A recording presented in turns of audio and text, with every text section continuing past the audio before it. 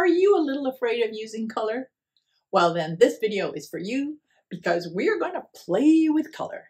Hi, I'm Gail Sibley, artist, instructor, and blogger, and today I'm going to take you on a little bit of a color journey. In my demo, I'm going to paint a woman and her dog, but I'm not just going to paint what I see in the photo. Oh no.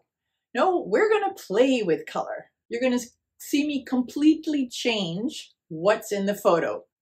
The woman and her dog, yes, but everything else is going to be pretty changed. And why am I doing this? Because I'm really interested in the relationship between the woman and her dog. I'm interested in their pose, in their behavior, in their connection. What I am not interested in is copying the colors that I see in the photograph, because really they're boring and dull. And I want a painting that's alive and vibrant. And I want a painting that focuses on the connection between the dog and their companion. Remember, although I'm working in soft pastels, this idea of playing with color applies to any medium, be it oils, acrylics, watercolors, gouache, colored pencil. You can use this idea in any medium. So let's go.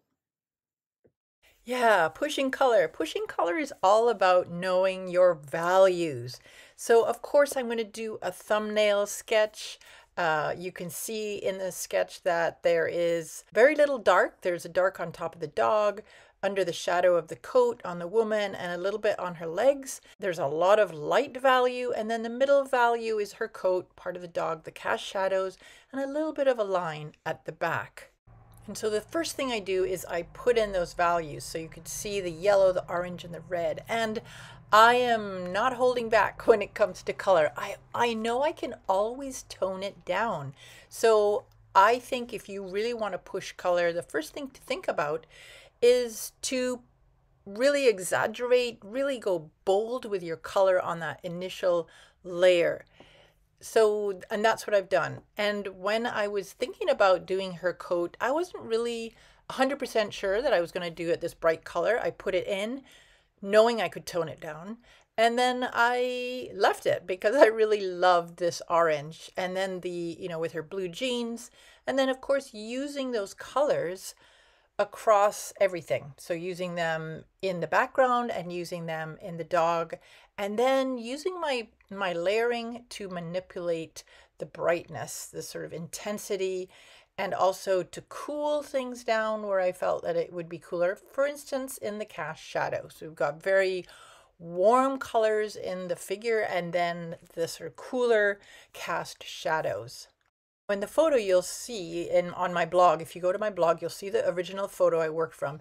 You'll notice that behind her, there's just a whole bunch of junk. It's like construction site, and I didn't want that. So that's why I just simplified the background. It doesn't really matter what's in the background. I just want, of course, the colors to relate to her and the dog. Now I need to push that if I want a sort of sense of realism. I'm going to need to push those bright colors back, which is what I'm doing here. I'm just using that light color in the upper part just to kind of push it back and also go over that orange with the middle value blue. You can still see though that it's still pretty colorful, and the real trick is to stick in the values so you get those, even though those colors in the background are a little bit grayed, and I'll quotation mark that, they still have a vibrancy to them. And a lot of that is to do with the same value color over the same value, light over light, middle over middle, dark over dark. So playing with that, I think practicing that with your pastels, just making color swatches and just seeing what happens. And that way you can push your color, really exaggerate and make it bolder. So know your values, know your values. So even though I've been playing with color, I think it still looks representational. You can still see pretty clearly that there's a woman walking with her dog. You're not really sure what's going on in the background, but does it really matter? Remember, my intention is really about connecting these two companions to each other. How are they behaving? How are they walking together?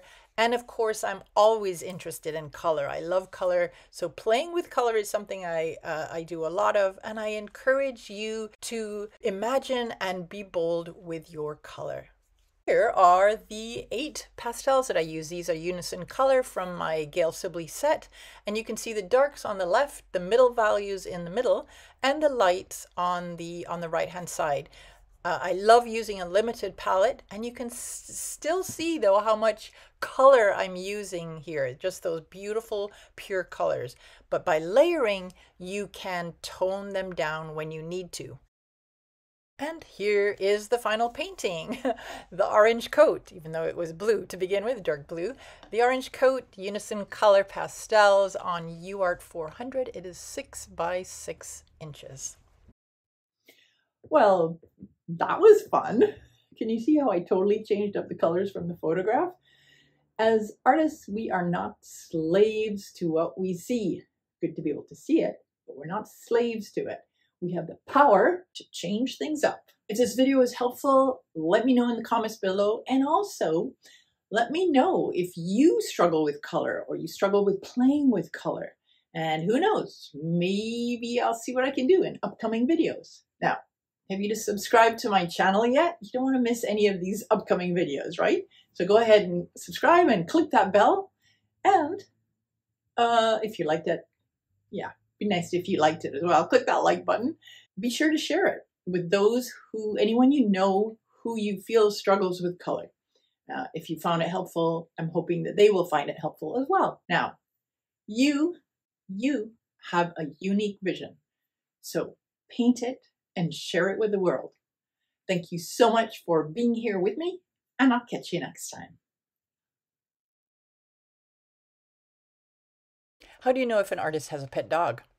They're always looking for ways to unleash their creativity and add a little pop of color to their paintings. Oh, I don't like this one. Oh man. So, paint it and share it with the world. And well, that was fun.